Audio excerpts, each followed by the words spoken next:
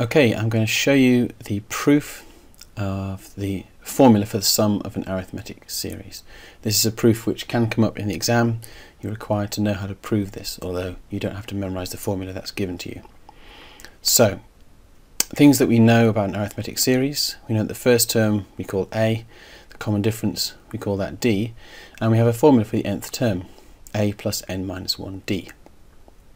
So we're going to think about the sum up to the nth term of a general arithmetic series, and we're going to write that out in the most general form. So calling it Sn, first term is A, the next term will be A plus D because you add on the common difference. The term after that will be A plus 2D because you add the common difference again, and you keep adding D each time. Now if we define the last term to be L, then we can carry on and do the last bit. So the penultimate term is L minus D, and the very last term is L. Now the trick here is to write out exactly the same thing but in the reverse order. Okay, so I'm just writing the same terms in reverse order and gap in the middle, and you'll see why in a moment. The key thing here is we're going to add the two series together, and the series are identical. They're both equal to this sum that we want to know, so we get 2 times the sum. But when we add them in chunks. So that A plus L gives me A plus L. If I add these two terms together, the plus D cancels with the minus D, and again I get A plus L. And we continue this all the way along. You can see what's going to happen here. This one, the plus 2D and the minus 2D cancel, and again we get A plus L, and we find out that this carries on all the way along to the end. So minus D and D cancel there, and that one is simply A plus L. Now have a think, how many of these A plus L terms are there? Well, there are n terms in the sequence, so there are n of these. So what is a simpler way to write this? Well, 2 times the sum of n is equal to just n lots of A plus L, and if we divide by 2, it's n over 2 times A plus L. And that's a formula for the sum of n terms, but remember L is the last term, so it's equal to A plus n minus 1D because there are n terms and L is the nth term. So if we substitute that in place of L, we have n over 2 brackets A plus n minus 1D. The two A's we can put together and we get this. This is the formula that we're trying to prove and which you can use in the exams, and this is the proof that you need to memorize. Incidentally, this other form, using L for the last term, you can use that as well.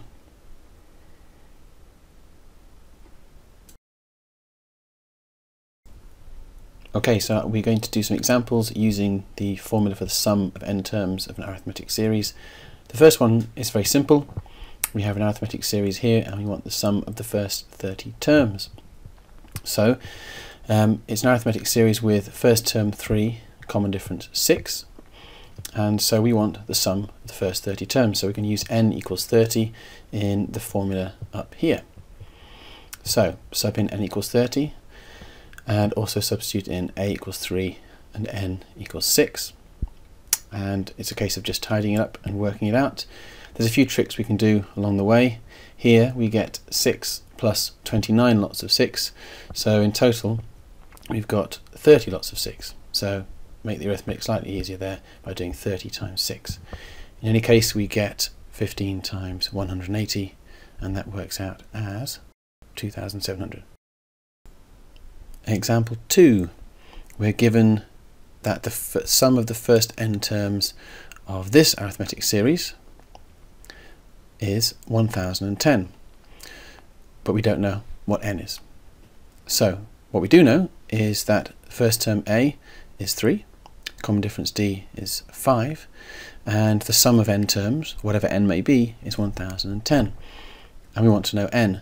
And if you glance up in the corner here at this formula, we know everything except n, so it's a case again of substituting in.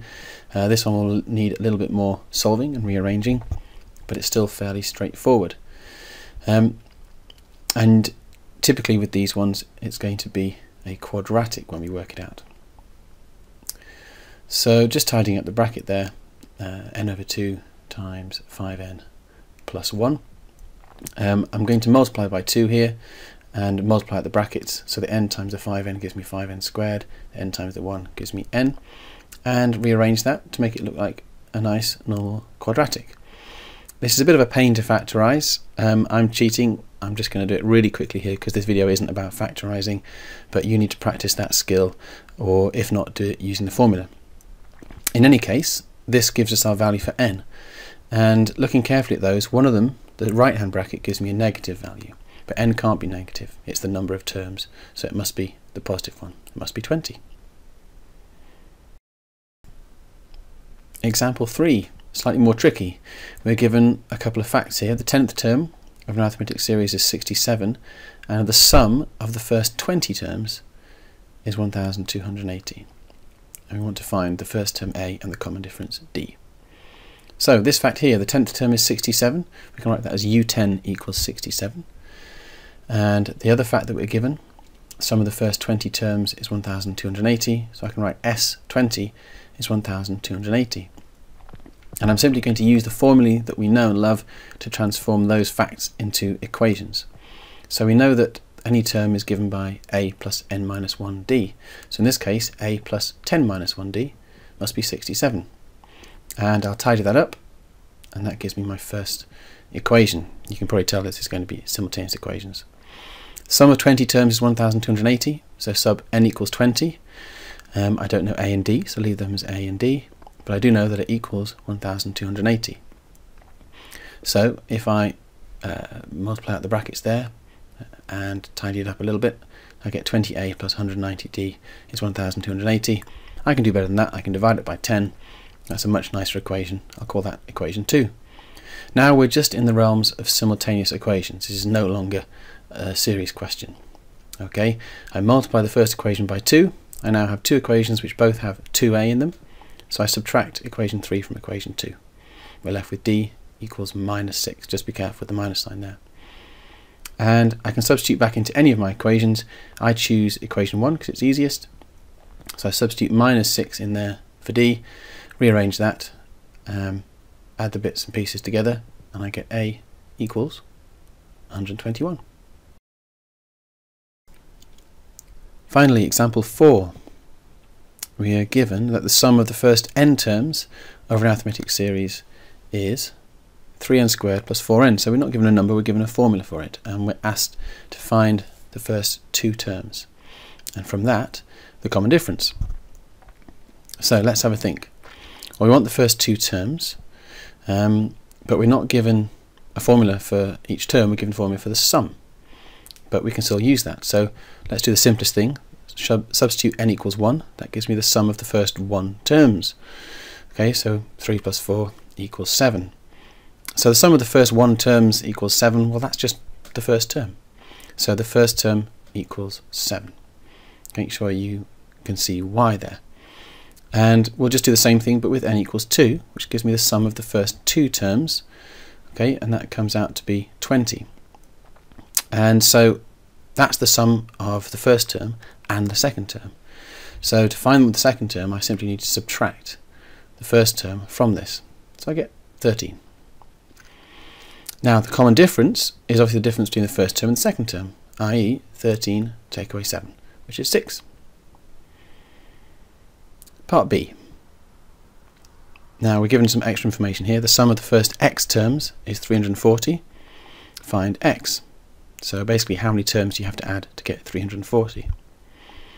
So when we substitute n equals x, we're going to get the sum equaling 340. And we just put that into our formula up here. So substitute n equals x, we get 3x squared plus 4x, and we know it equals 340. And like the previous example, this is just a tasty little quadratic which you can factorise in your own time. It comes out to be x minus 10, 3x plus 34, and that equals 0. So there's two options for what x could be.